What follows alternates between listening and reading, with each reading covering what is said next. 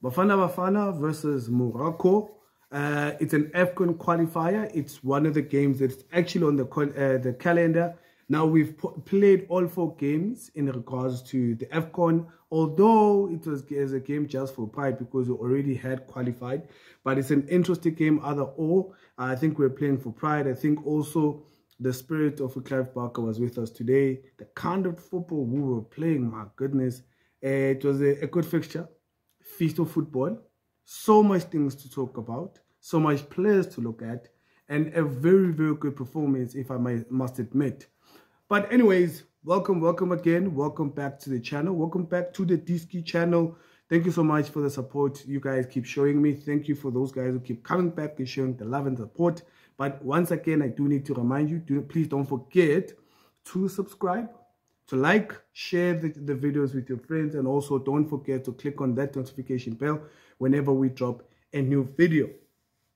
So yeah, let's get to it, man. Where to start? Look, this was a very, very interesting encounter because as you know, when it comes to Afcon, we've already qualified, but obviously this game was just to finish off the round of matches and also decide who's going to take the #1 spot. I'm not too sure if that's going to affect any, like maybe when they put you into the pots, if you're going to be pitted against the best in Africa or #2, whatever the case may be.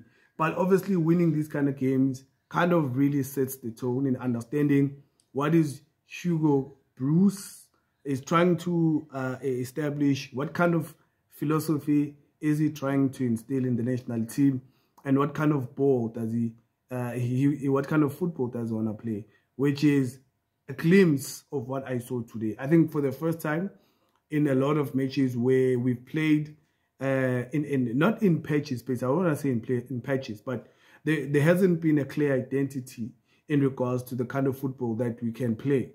Now, it's also a big match because remember, this Moroccan side was the same team that played in the World Cup and came #4. The same team that beat Brazil 1-0. So they again show time and time again that they are a very strong team. It wasn't a fluke. You know, there's actually some football being played in North Africa, and them being virtually a North African side. It tells you that we haven't had a good record against those sides. So today's encounter wasn't just a fixture as much as pride and all these things, but there's a lot of nuances that if you follow football a lot, you'll actually understand how important this match was to us as a football nation, and what to expect in future, because there's a lot of new guys that are still going to be selected in the national team. And a lot of guys who are playing for the jersey, obviously they have to show that why do they deserve a spot and why do they deserve a shot in actually going to, or the ticket going to Afcon. But I want to focus on the game itself. And man, what a beautiful match of football. In the first 20 minutes, I'm actually proud to, it's been a while when we've seen, and what I appreciate the most is the coach having a comment, but I'll talk about the coach at the end. I just want to mention this quote that he said. He had said that, look, we've played in empty stadiums a lot. And now I think it's because a lot of football lovers have lost faith in the national team because we failed to qualify a lot, and they haven't been winning the way maybe the nation would have, or we as a nation would have wanted them to win. But now, he just left us with this comment, because today we just have to show or win back the fans' support. Because now, as you saw, the turnout was quite good, as opposed to other previous matches. It showed that a lot of people were missing football, because obviously, it's off-season now. And he didn't disappoint. To be fair here, I'm not a fan of the coach to some extent, obviously when it comes to selections and all these things. But today, I think I'm one of the people he proved wrong as well, regardless of the personnel, because obviously that we can't change. But obviously, starting with the lineup, I was quite shocked. I think for me, the surprise that I was not quite sure how it would actually play out was Ubas. Obviously you have regulars, you have Unjabulo Plom, who can play in the same position he was playing. I think Luke Leroy is also there. So there are people who have featured in the defensive central pair that maybe they could have given him maybe, you know, the last 5 minutes, 10 minutes or so. But we don't know what he saw in training. We don't know what his technical saw in training. And luckily enough, it worked. My goodness, he worked. This guy, for his debut, I saw a different player than he was at TX Galaxy. You can tell that this guy is hungry. This guy, he's composed. He's not intimidated. He feels, it's almost as if he's been playing with the team for the longest time. And it gives Abu Zwane, Pesita, Abu Makmamela much more of a better role because they are focused on creation and actually scoring these goals. And this is where the synergy comes from. And look, it's beautiful to watch in the first 20 minutes, the way they were dictating play, the way they were, you know, creating those triangles. And they were pressing as well. When they don't have the ball, they press them hard and high. And I think the Moroccans were very uncomfortable in the first 20 minutes. That's where the goal came in. And obviously, for me, you know, you have to attack to be able to force your opponents to make mistakes. You have to be in those pockets, in those spaces and moments where you can actually make them. Because if they are sleeping, punish them. If these people are sleeping, punish them. And that's what we did. And we opened ourselves up very well, or we set ourselves very well, because psychologically, now they're psyched out. It's our home ground. It's a home match. It's our home ground.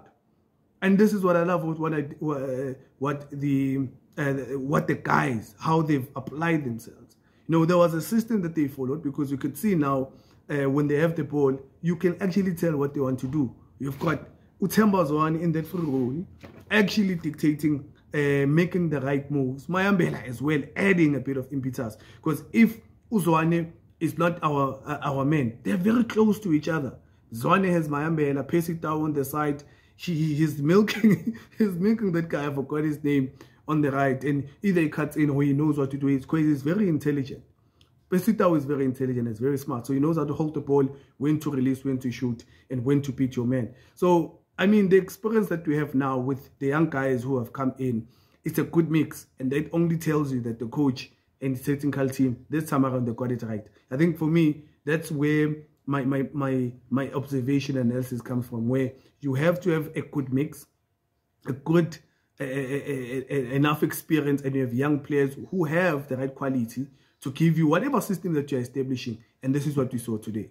But key players for me that I'd like to point out that I really feel they gave us the result, or they helped us to really give us the good shape that we had today. Pesitao, for me, outstanding. He's sharp, he's fit, he's on form. And as you can tell, his confidence is back. This is the Lion of Judah that we know. The CAF champion that we know. And he showed us today that this guy, if you have ever doubts about Pesitao, forget about it. Themba Zwane, as usual, dictating play, you know, the middle of the park there, playing that number 10, how he should be playing, showing the young ones. And sometimes his strength is not pushed around very easily. He knows how to protect the ball very well.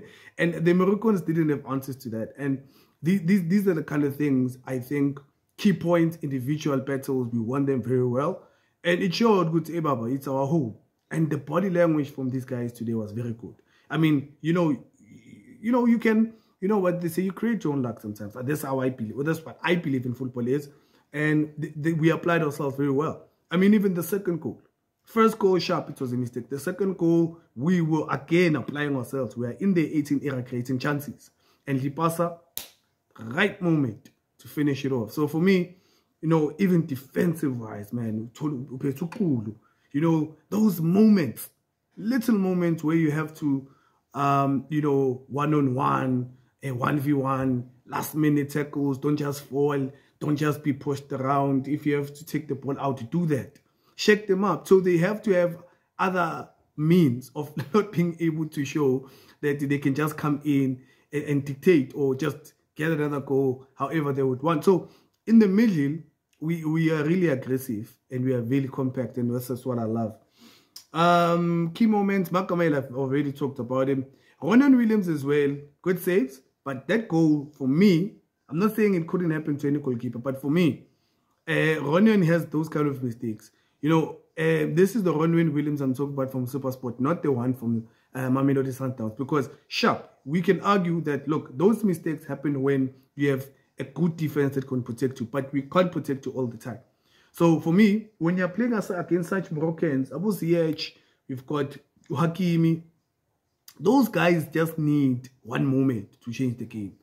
And we need him there because Gulai Pera, if you remember when we were under pressure at the time to win that game, he again created or considered such goals. So for me, I don't know if it was positioning at the time because I felt like he maybe could have a touch of that ball. But for me, yes, he saved us, but he does have such mistakes, especially at national level when he's playing with different guys apart from Mamelodi Sundowns, because he always has a good defense around him. So you never see him make so much saves and, you never see such frailties. So for me, that's something I just wanted to talk about. Like, it's something we always have to pay.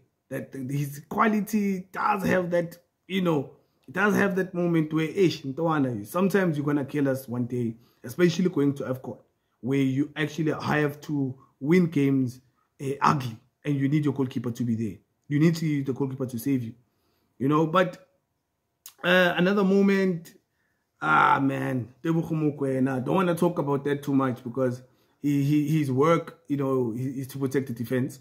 But we have to finish those chances at some point. So all around, the result is the most important thing. I think for us, being able to focus on the fact that he missed a chance where it was 1-1 the goalkeeper doesn't really, serve us much, especially where we're trying to look at the positives and where we are going as a team, as a national team. For me today, I want to look at it at a positive note where we did create chances, we missed the chances as well. And the Moroccans really didn't pose any threat apart from them whipping crosses from the side and obviously beating us from the side and looking for that touch. So it's work in progress. We can never have it right all the time. But for me, I'm just happy with the Hugo ball is in play. Now at least there's a bit of identity and a philosophy that we can identify with. So when he selects people, we already know what to expect because there's an expectation that we know. It's okay, sharp. If you want to play a free-flowing game, passing, interplay, and you understand the kind of players that you have and the players that we know that can play that kind of football, and it actually is able to win us matches, especially going to the Afcon, I feel like there's a future there. There's a good, there's good moments we can talk about it. So I just wanted to talk about the game itself. This is a reaction for me. Looking at the game holistically, well-deserved win. We could have gotten more, yes. And look, talk about the ref, like I said, that's a negative connotation as well. The ref really almost killed us in terms of the psychology of the game and how it was moving. But we stuck it through. Mentally, we were still there. It shows that there's a bit of preparedness. Go camp. There's something good that they were doing. And that's something to celebrate, guys. So for me, that's all I have for you today. Please don't forget, like I said, please continue to support your boy. Please don't forget to like, subscribe, and also click on that notification bell for every time when I drop a video like this. Thank you, see you next time. Sharp, sharp.